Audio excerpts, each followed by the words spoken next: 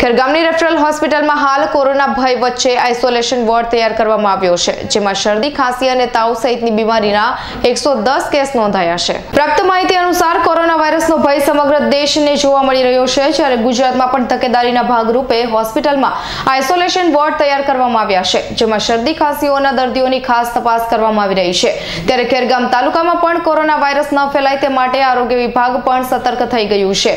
તાલુકાની મુખ્ય હોસ્પિટલ જે તાલુકાના લોકો માટે સંજીવની સમાન ગણાતી ખેરગામની રેફરલ હોસ્પિટલમાં હાલ તકેદારીના ભાગરૂપે લોકોની સુરક્ષા માટે આઇસોલેશન વોર્ડ તૈયાર કરવામાં આવ્યો છે, જેમાં આજરોજ ઓપીડીમાં શરદી, ખાંસી અને તાવ સહિતની બીમારીના 110 જેટલા કેસ નોંધાયા છે. આજરોજ ઓપીડીમાં શરદી, ખાંસી અને તાવ સહિતની બીમારીના 110 જેટલા કેસ નોંધાયા છે. રેફરલ હોસ્પિટલમાં છેલ્લા 5 મહિનામાં નોંધાયેલ બીમારીના કેસો જેવા ઓક્ટોબરમાં 3180, નવેમ્બરમાં 3117, ડિસેમ્બરમાં 3198, જાન્યુઆરીમાં 3502, ફેબ્રુઆરીમાં 3304 એમ કુલ 16301 જેટલા ખેરગામની રેફરલ હોસ્પિટલમાં ખાંસી, શરદી, તાવ, ઝાડા, ઉલટી સહિતની બીમારીના કેસો નોંધાયા હતા. Doctor Ketan Patel, in charge superintendent CSC Khergam. હાલ કોરોના વાયરસના લીધે શું સાવચેતી છે આપણી હોસ્પિટલમાં? અમારે આજની ઓપીડી 110 થી 115ની આસપાસ છે. એમાં અમને કોઈ એવો કોઈ સસ્પેક્ટેડ કેસ જોવા મળેલા નથી અને આ એક વર્લ્ડ વાઇડ પેન્ડેમિક છે, પણ એનાથી ડરવાની કોઈ જરૂર નથી. ખાલી સાવચેતીના પગલાંથી એ કંટ્રોલમાં રહી શકે છે. આપણા અહીંયા સુધી એવો કોઈ કેસ ગુજરાતમાં નોંધાયો નથી. જે બી છે એ બધા શંકાસ્પદ કેસ છે અને એ સાવચેતીનાથી આપણે અલગ રાખી શકીએ છીએ. જેમ કે આપણે જાહેર સ્થળોએ જવાનું ટાળવું જોઈએ, જેમ કે સિનેમાઘર છે, સ્નાનગૃહ છે, આ બધી જગ્યાએ આપણે જવું જોઈએ નહીં.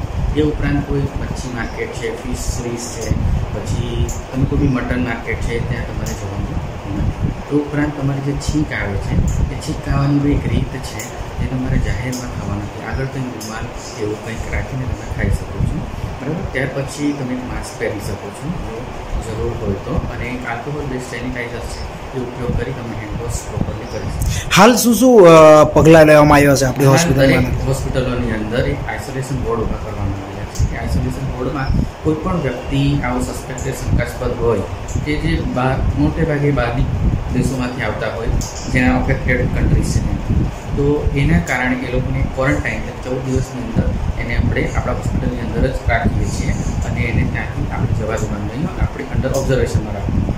14 દિવસની અંદર કોઈ બી સાઇન સિમ્ટમ્સ આવે તો એને આપણે અલગથી એનું કલ્ચર્સ કરીને આગળ પ્રોસિજર કરવાની. એના માટે અહીંથી પછી આપણે નવસારી સિવિલ હોસ્પિટલ, આપણે નવસારી જિલ્લાની અંદર ત્યાં એનાથી આગળ ફેસિલિટી પ્રોવાઈડ કરવામાં આવે છે. દરેક હોસ્પિટલની અંદર આઇસોલેશન વોર્ડ ઊભા કરવામાં આવે છે. જિગ્નેશ પટેલનો રિપોર્ટ, ખેરગામ.